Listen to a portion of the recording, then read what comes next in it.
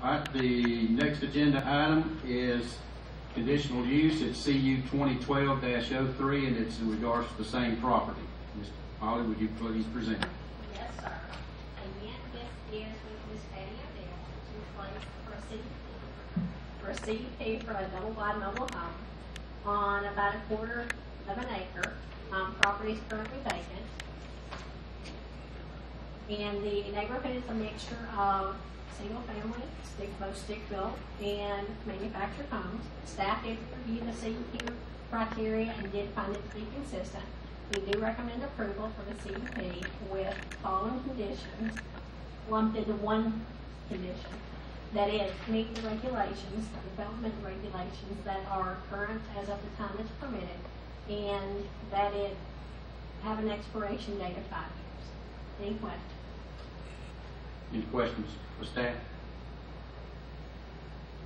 Hearing none. Is there anyone in the audience that would like to speak in favor of this request?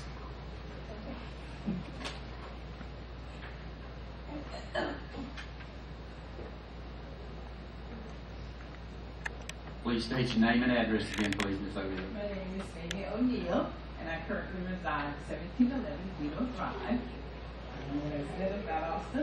And on that property was a home that was there. I was born there in that house.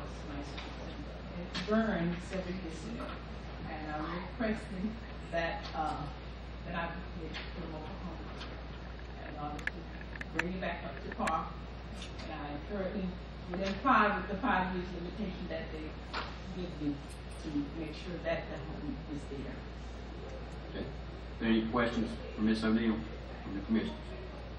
That's going to be a Class A. Yes, You've read all them regulations? Yes, okay. sir, I have. Be very nice. Okay. And I have a question. I'm sorry, Ms. O'Neill. One more, please. I'm sorry. And follow up, Mr. Ted here. What? And you're aware of those qualifications, regulations. You're agreeing to them. Yes, sir. Okay. Any other questions? Thank you, ma'am.